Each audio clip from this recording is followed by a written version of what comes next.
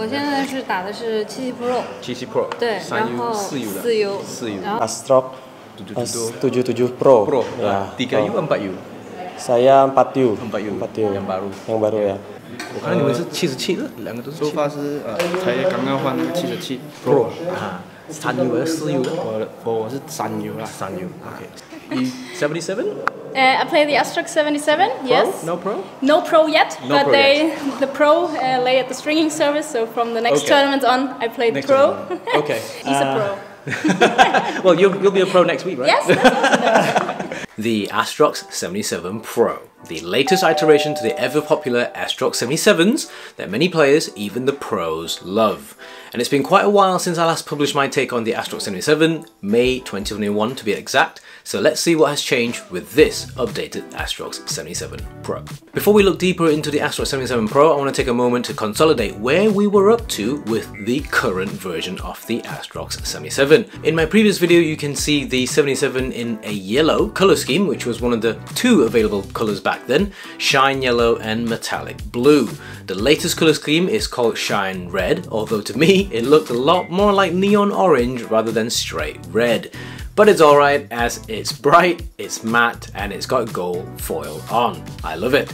And when we look at the Astrox 77 Pro, it's now officially called the High Orange colour, and it's gone back to being a glossy racket. Am I disappointed? No, not really, as I think the purple patches and the detail on the decals matches the design aesthetics really well, and over time it grew on me. Not bad at all. Another visually noticeable difference would be the control support cap from the previous generation 77 being upgraded to the Energy Boost Cap Plus, which is seen on all current Yonex high-end rackets.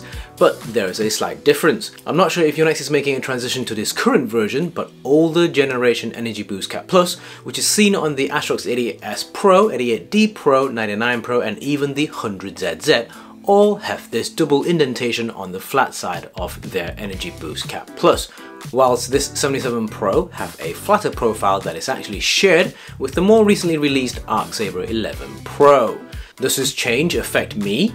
No, not at all, as I normally grip my rackets all the way to the cone support cap anyways, so this doesn't affect me much, but it does have a cleaner look, so that's a positive step in my opinion. One update that isn't visually noticeable is the use of Flex Fuse, which is a shock absorbing resin used in the T-joint, which according to Yonex says it's for a more comfortable hitting feeling.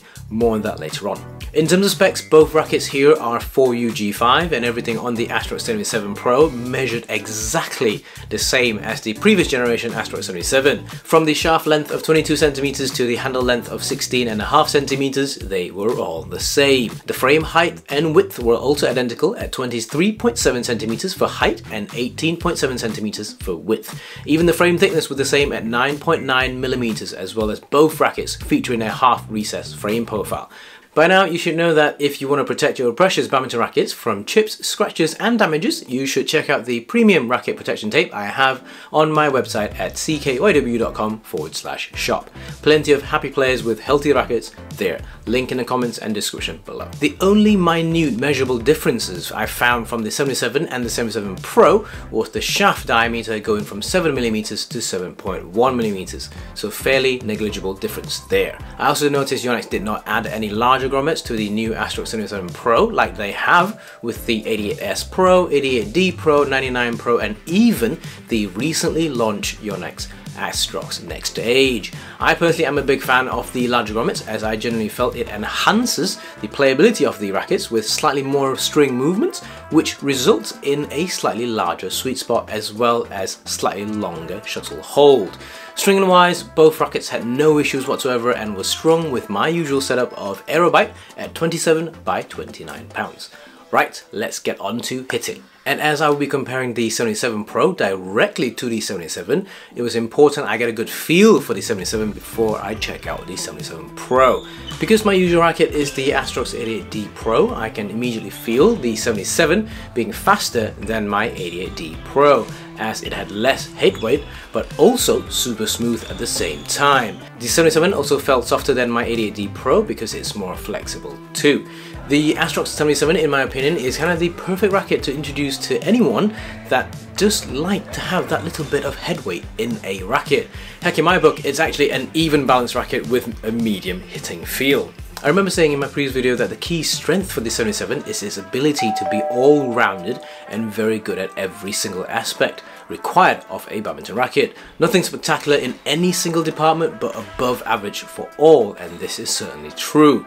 The Astrox 77 is certainly a really pliable and easy racket to play with, and one that I'd be more than happy to recommend to anyone. So what's better with the 77 Pro? From my testing, I felt the 77 Pro was faster than the 77, marginally, but yes, faster. In terms of feel, it also felt a touch softer than the 77 too, and this perhaps is from the Flex Fuse material which I discussed earlier in the video. But if you're someone who likes the feel of the 77, you will have no issues with the 77 Pro and will love it. Power-wise, it was easy enough to generate good power, especially if you use your fingers well for gripping timing. I had to change my timing a little bit because I personally prefer a slightly stiffer racket, so that's no fault of the 77 Pro. And yes, this thing is smooth, very smooth. Additionally, I did find the 77 Pro being that bit easier to play with compared directly with the previous generation's 77. And because of the 77 Pro being slightly faster, I felt it had that edge. Nowadays, I value the playability of a racket very highly, as we do have off days on court, and having a racket which can get me out of jail on those days is a pretty nice feeling. It allows me to enjoy my badminton even on those off days. Yes, it's certainly nice to have a racket with out and out raw power and stiffness like the old school Voltrix Z Force 2, but it's super demanding at the same time and I can't keep up. As an amateur who doesn't get much opportunities to train as much as I like, swallowing my ego and going for something that's easier to play with might be a better ultimate choice. Ultimately, I think Yonex did a great job on the Astrox 77 Pro, making an almost perfect all-rounder racket even better. If you're someone that's looking for a fast, smooth and reliable racket, this 77 Pro is for you. But if you already own the current 77 and was wondering if it's worth the upgrade, I would say to skip this one and keep on with your current 77. The gap in performance isn't that big at all. It's not like you're going from the second generation Astrox 88D to the current Astrox 88D Pro. Now that's a big jump. I'll see you in the next one. 아스트로크 77 라켓 쓰고 Pro? 텐션은 No Pro? Pro? No Pro? 77 프로예요. 아니요, 그냥 Are you gonna change into Pro? Astro 77. 혹시 프로로 바꾸실 건지? 한번 써보고 괜찮으면은 She's going to try the Okay. Pro one, and if it's okay, she's going to change. 3U? 4U? for you. 4U. At top, 77. 77. Yeah. Pro? No Pro? Yeah, Pro. Pro. Yeah. 3U? 4U? For you. 4U. Yeah.